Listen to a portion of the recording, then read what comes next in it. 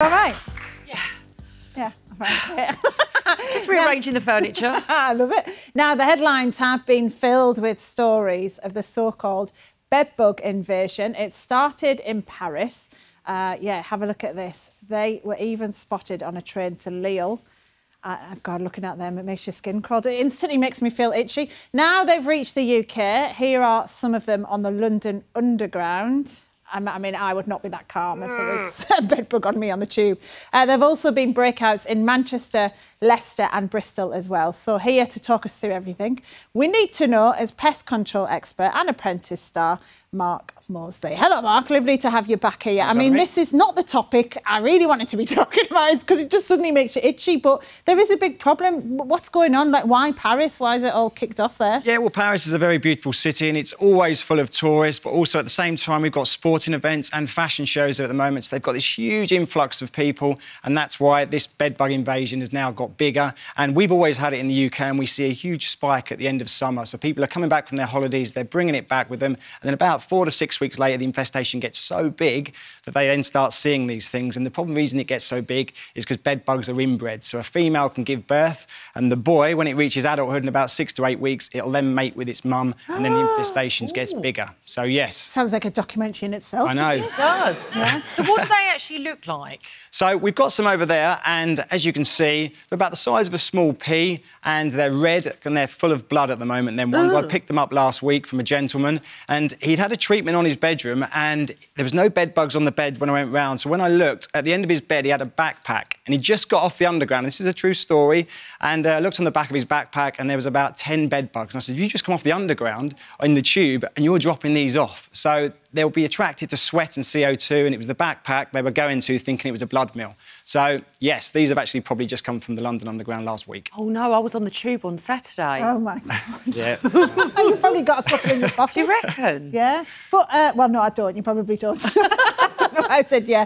I know we're going to ask you more on this, but I also want to bring in Tim now, who uses pet detection dogs. He's got Hector the detector with him, and their handler Emma is also here. Because you use animals, don't you, to detect bed bugs? We do, Steph. We've got a company that has specially trained canines. We go across the country and they'll sniff out the bed bugs for us.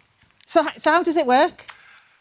Well, we're going to give you a quick demonstration. So Emma's just put Hector's harness on, which is the switch for Hector to know that he's in work mode. Right. So if you watch Hector around the bed, Hector will actively go to all the corners of the bed. He'll sniff along the seams of the bed. He'll get round every element of the bed. Now, if he finds something, which he won't on this one, guys, yeah, hopefully. Thank God. Hopefully. If he does find something, he freezes and he gets his nose as close as he can to the bugs. Yeah. And then when that's done, when the handler's finished the screen, the dog will go away, they'll come back and they'll verify, and then they treat. Wow. And is it...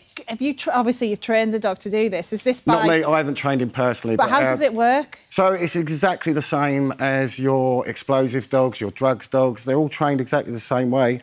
We just swap out the scent.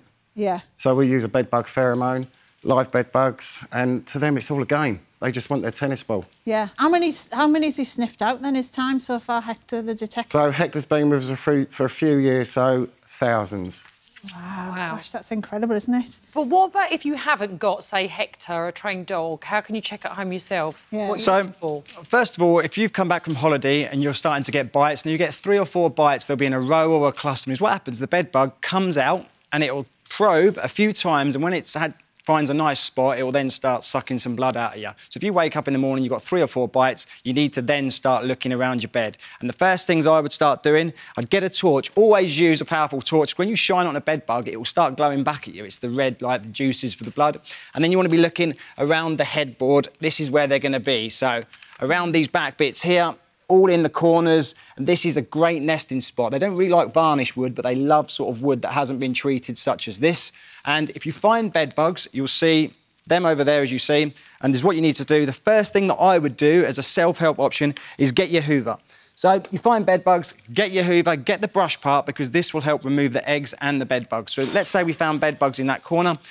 We'll then slowly just start removing them with the brush, and they'll get sucked up. Once you've gone around your whole back of the headboard and you've checked other areas, such as, this is another common spot. Do you know what? While we're doing this, guys, would you mind going and checking our green room? Because I'm sure there's some bugs About in there. that. Yeah, is that all right? Were you all right to go No with problem Hector? at all. And Thanks you carry a lot. on, Mark. Cheers. Can I just ask, Mark, would they be in like a group, like a cluster, or would they be sort of separated, or do they... They will be in a group? cluster, yes. So they sort of aggregate together. So they will be in a cluster usually, and it could be their breeding, you see. But they can, if you've got so many. I've been in rooms before where there's been hundreds, and they've been in the corners of the rooms. So you need to check everywhere, hoover everywhere. And again, around your seams of your mattress is another one. So around like zips and seams, that's the big one. Once you've checked everywhere and you're confident you've got rid of the bed bugs, take the hoover bag straight outside. Do not leave it next to the bed or in the utility cupboard, because the bed bugs will just walk out. So get it into a plastic bag, seal the bag, put it in your wheelie bin.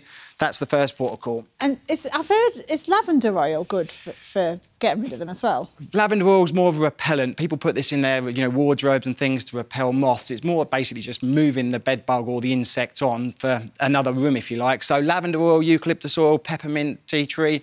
No, you want to start using hoovers, get rid of. And if you're not sure you've got bed bugs, but you're getting bites, you can get little pheromone monitors and a little sticky pad. You can stick the sticky pad and the pheromone monitor, and the bed bugs will be attracted to this. This is an aggregation pheromone.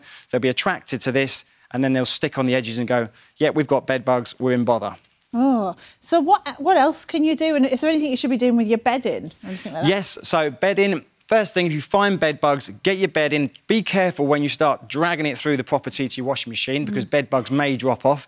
Get it in a bag, get it in the washing machine. It has to be washed at 60 degrees and over. Extreme temperatures kill off these things. And like the gentleman I spoke about with the bag, if you've got delicate items, because you've got a nice cashmere scarf you've just thrown on the floor and you don't want to put it in the washing machine at high temperatures, get it in a bag and you can put it in the freezer for 72 hours, 3 days, and extreme temperatures will kill off the insect itself and the eggs. This is the big thing. You want to be killing off the eggs. So extreme temperatures, over 60 degrees wash, or 3 days in the freezer.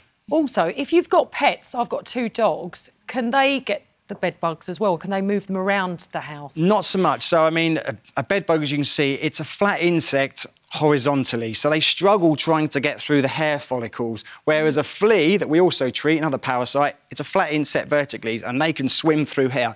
So it's found that less hairier people, so if you've got 2 people in bed and one's more hairy than the other, it's the less hairy person who tends to get bitten, because... Oh, that'll be me then, Steph. They can't get... I'll be all right. They can't get through Yeti it's difficult for them to get through the hair. So fleas for pets and bed bugs for humans. What about, I noticed you've got a steamer there as well. Could you use Yes, that? if you are lucky enough to have a steamer at home, or you have a steamer, sorry, again, it's the extreme temperature. So you want to get it right on the animal, the insect and the eggs, and you blast it. You want to be doing it for a good 10 seconds and it'll kill it or break down the embryo in the egg. So steamers is another good one. And the only other option you've got is insecticides. We've got a few insecticides. It is difficult with some of the products on the market. They're just not good enough, but there is something you can use, which is a natural insecticide, and it's diatomaceous earth. You can sprinkle this in a sieve around the bed. It's not harmful. It's a natural sediment that actually people take as a food supplement. And this is great because when it sticks to the bed bug, it basically makes little cuts in the bed bug abrasions, and it then sucks out the nutrients, all the oils and fats, and it kills the bed bug within 5 days. So if you want to get diatomaceous earth, very inexpensive, about £8 to £10, spray it around the bed frame, around the mattress, and then put your bed in on top, around the edge of the room. Bed bugs within 5 to 10 days, you should eradicate them. So that's not a bad one to use. Just want to ask you, you know the bites that you said to look out for? Yes. Would they be like, say, a mosquito bite? Would they be itchy? Yes, I mean, when they bite, they put an anticoagulant in you, stop the blood congealing, and they'll be quite pronounced like a mosquito bite, and they will be itchy. So fleas are tiny little bites. Bed bug bites, you'll see it very pronounced like a mosquito bite. Can they cause damage to your house and your bed? And they can't cause any structural damage at all. I mean, people are throwing away thousands of pounds worth of beds and things. You think, well, why have you done that? And they haven't got rid of the bed bugs, and they put a new bed in there and the bed bugs come back. So don't go throwing away any bedding, any beds, unless you really want to get a new bed. Let's get it treated first of all. Once it's treated and you want to get a new bed because it's tired and old, then do it. Please don't lob away loads of expensive furniture. Not like when you have an ex then and you get all the new bedding out. Exactly. Another tip, just stay hairy. Yeah. Can I ask you about, while we've got you, have you heard of these Chinese mitten crabs? Yes, I mean, it's not something that pest control companies are dealing with. It's DEF for the Department of Environment, Food and Rural Affairs, and the reason they're called mitten crabs is because of the hair. They've been around since the 30s, found in the River Thames, and they're now invading the waterways. They're known as one of the world's 100th invasive species, and they're eating up, you know, fish eggs and fish, and basically disturbing the biodiversity of each, you know, the waterways, and it's not a nice thing. Not something you're going to find in your bed, then? Not going to find them in your bed, no, but thankfully they're the size of a dinner plate, them things. Oh. Yeah, they? My goodness. And they can get through here. Yeah. Watch yourself, Steph, watch yourself. It's the other type of crabs I've got problems with. Anyway, just kidding. Thank you very much, Mark. That was great. Still to come, what not to wear. Susanna Constantine is here to tell us about breaking the stigma around wearing hearing aids. And we're meeting the woman who was so fed up with waiting for her Prince Charming, she decided to go it alone and marry herself. We're catching up with her right after this.